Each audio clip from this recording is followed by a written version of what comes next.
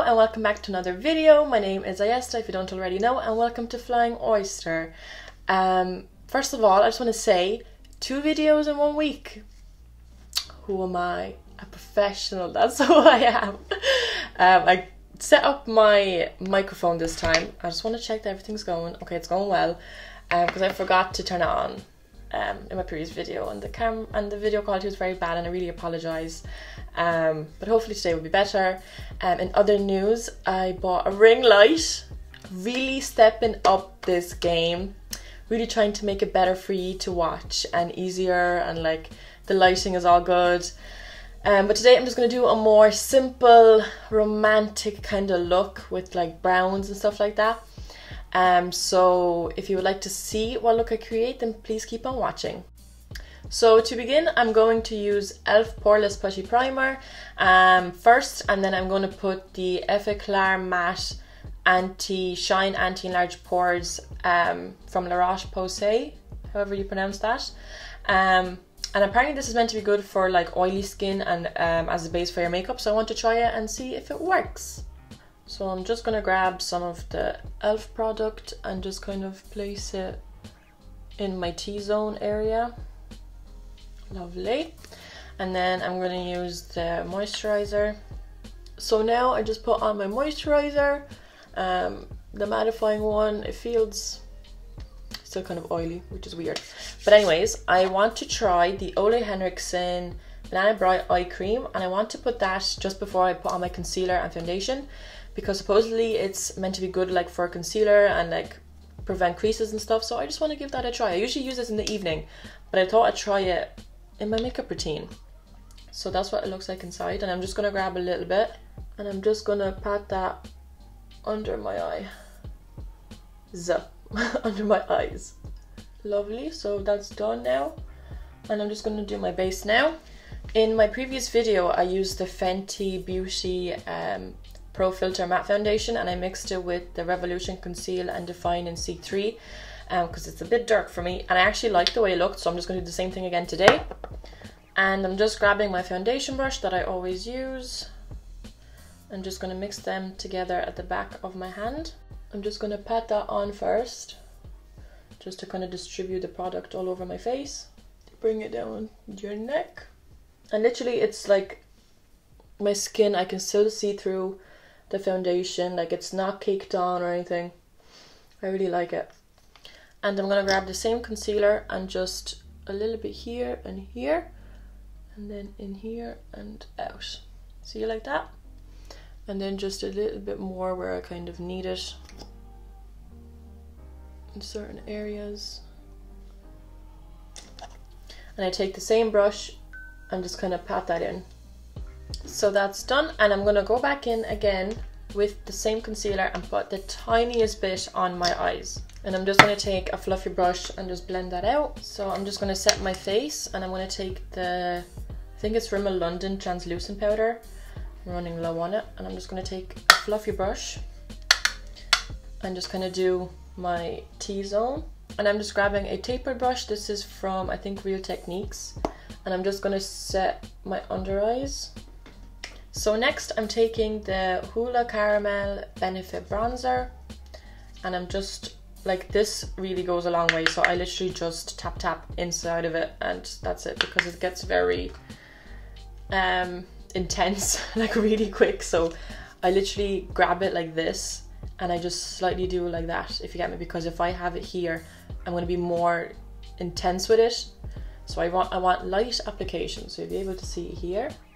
So I start kind of at my hairline, and you can see, look, already there's stuff there. So I'm just going to kind of transfer it to this side as well, because I don't want it to be too dark. And then I'm just going to blend that out, just following the hollows of my cheekbones. And then I'm just going to also put it in the, what's this, my forehead. I seem to be having a receding hairline because look at this. Look at that. Oh, look at all this space where my hair should be. So I want that contoured. I want to bring that down.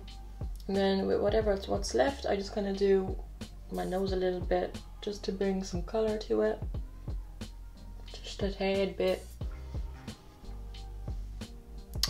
you're done with your bronzing. So I actually have the Max Factor Miracle Touch Creamy Blush in the shade Soft Pink 14, I assume.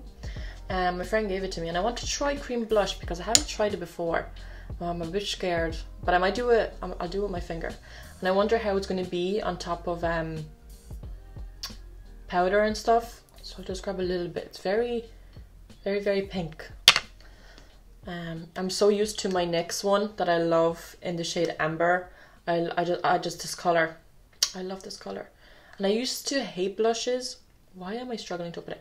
But this is the color of it. And I used to hate blushes, like I was saying. But that color, anyways, we'll try this. And I'm just going to like, lightly kind of tap it. Okay. I can see it in person, and it looks really nice in person. It's like really subtle, but in camera, for some reason, it's just not picking it up. So I'm just gonna go over it with the NYX Amber blush. And I'm just taking a blush brush. I always struggle saying that. I'm just gonna grab a little bit and I'm just gonna kind of tap on top of that.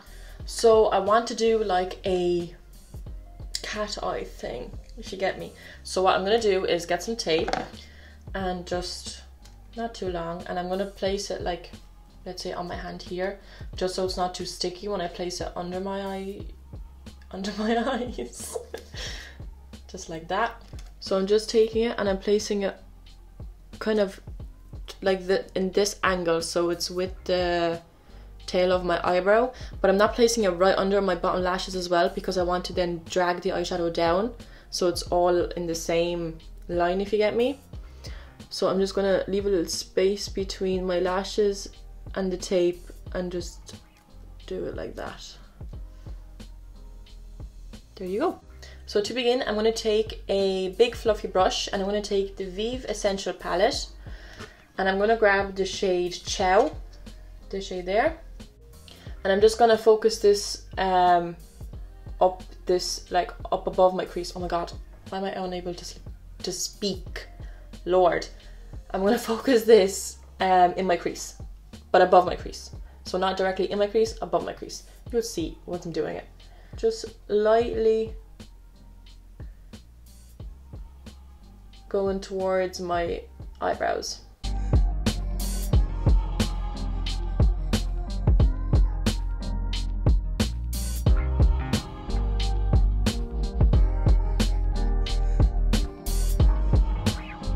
And then it looks just like that, and do the same to the other eye. Next, I'm taking the Sosu Hot Fire Remastered palette, and it looks like that. And I'm going to take the shade Ignite, this one there. And I'm taking my crease brush. I'm really struggling today. And I'm just taking a little bit of that as well. And I'm focusing this in my crease.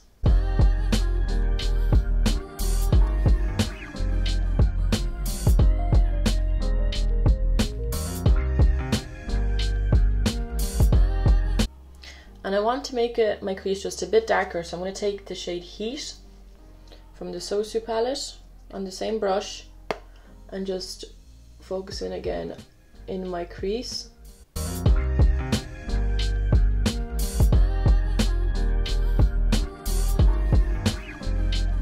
So I'm going to grab the shade Radiant, this one here, and I'm just going to take my ring finger and pat that into the shade, and I'm just going to lightly pat that in the middle of my eye.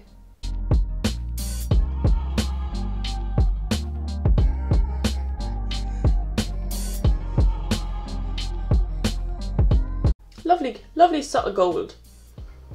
And I'm just going to bring that up over my crease, just so when I open my eye you can see it. And there's actually no fallout, which is really good. And I'm just going to slightly bring that into my inner eye as well. And next I'm going to take a clean brush, just any clean brush. I just have this one here, and I just want to blend that all into my crease. So I'm really happy with that. It's very simple, very easy, but I like it. Sometimes simple is better than doing all these extra colors or crazy steps and creasing and cut creasing and all this stuff. Sometimes simple is easy, quick, and just it looks effortless. So next I'm going to do my eyeliner, and I'm going to use brown eyeshadow to use instead of black, just to kind of tie everything together, because I feel like if I did a black liquid eyeliner it's just going to really stand out, and that's not kind of what I'm going for today. So I'm going to go back into my Vive palette, and I'm going to grab the shade Delicious, and I have the NYX Professional Makeup in 18, which is just a eyeliner brush or for your eyebrows, and I just kind of tap the product onto the brush. So now we have the sellotape to guide us with the eyeliner. So if you're not good with doing eyeliner, this is the best trick you can possibly find, and this makes it the easiest thing to do. So you literally just start by drawing along that, look at, oh my god, the pigment, Jesus Christ. But just start by drawing along the tape and bringing it down to your lash line. And you can go kind of how high up you want, just it's your own preference. If you prefer really like long eye wing, then you can do that. If you prefer short, then you can create a shorter one. And I'm just going to drag it down then.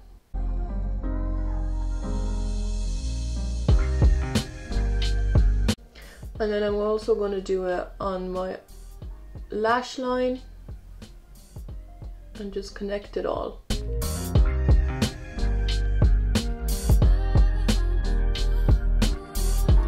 And then you can remove the tape. Jesus. And it reveals a nice little line. I'm just going to go back with my foundation brush and just kind of blend it all out. So next I'm just going to take this, I usually use this for like my under eyes. It's a small little blending brush. I'm going to take that same Delicious shade, which is the same color as the eyeliner. I'm going to put that under my eye just to kind of bring it all together, just a little bit.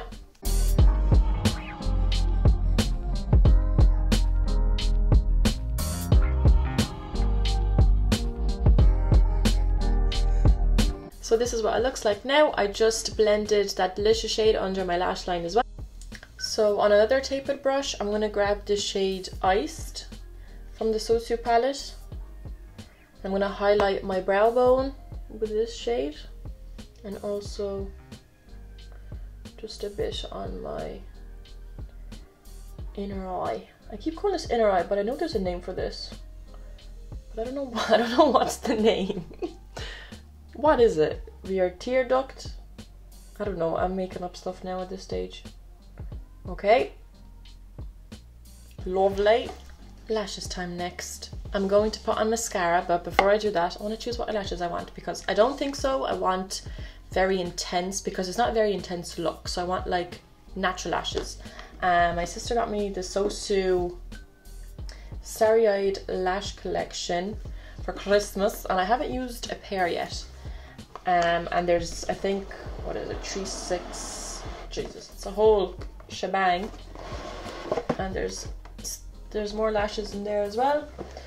There's 2, 4, 6, 8 lashes. I'm gonna grab these ones here called Uptown. Welcome back. It's literally been half an hour. These lashes, they were testing me. They were testing me. Now I love them because they look so natural, but the lash line is paper thin and they're literally like wobbly like this. Usually a lash is curved, you know, like this. No, wobbly. She was literally like this.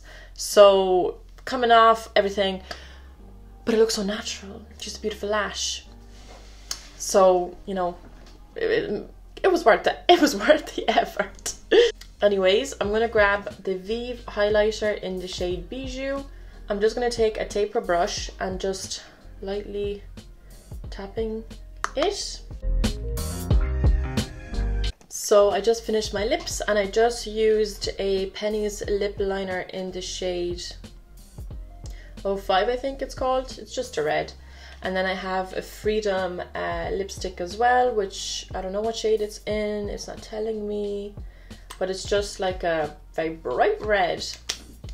So this is my final look. I hope you enjoyed it. I hope it's easy to follow. I always say this because I feel like my videos are just so all over the place and it's hard to follow or understand what I'm saying. So I just want to give that disclaimer out all the time. But yeah, this is the final look. You can always change the lip color to whatever color obviously you would like. You can even wear this look every day, just change the lip color like to a nude, which just ties everything then together even better. So if you like this video, please like, comment and subscribe. I will link all my socials down below. I have Instagram, Twitter and TikTok now. Just trying to expand my horizon, you know. And I link everything that I used today as much as I can, obviously, in the description as well, just to make it all easier for you. So thank you for watching and I'll see you in the next video.